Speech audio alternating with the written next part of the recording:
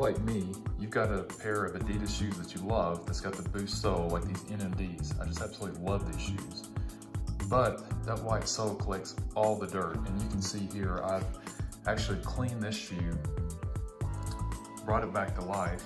Here's my old NMD, or not my old, but my other shoe that I have not cleaned yet. You can see all the dirt stains, and especially back here in the heel. And I just want to just bring some new life to that. So here's how I did it. Real simple. It actually cost me about $2.50 because I already had bathroom cleaner.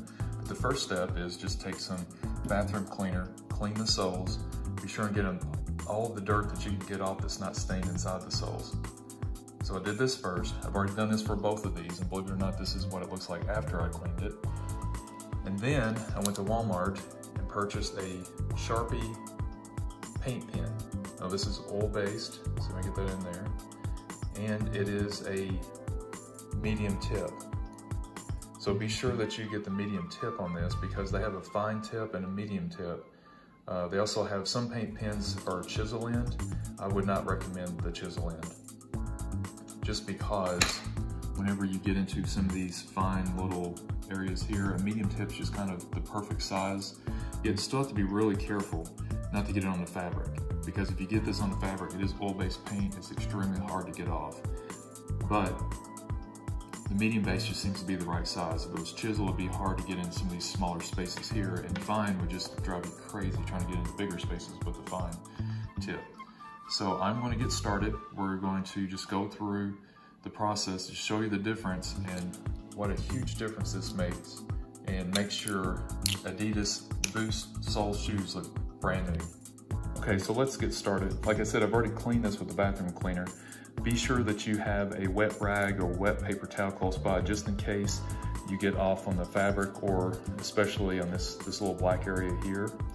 But just watch the difference this makes. So obviously whenever you start using your Sharpie, at first you have to really shake it and then push the pen on the sole until you start getting paint like this, if you can see that. And then just basically what I do is I outlined the small areas first.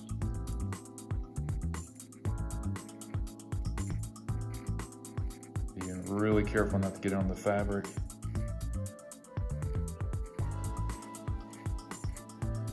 As I go through this, then I come back, go along the bottom, along the black side.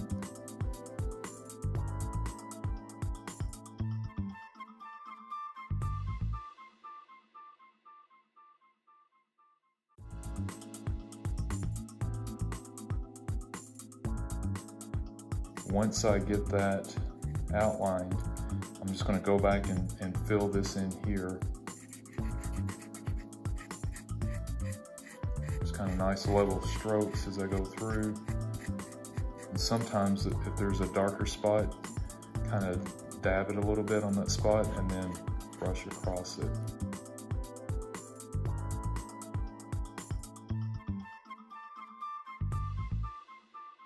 You can see there's a lot of dirt on my shoe right here by the sole, where I probably stepped in mud at some point and tried to clean it off, but it stained the Boost, got into the kind of the grain of that sole.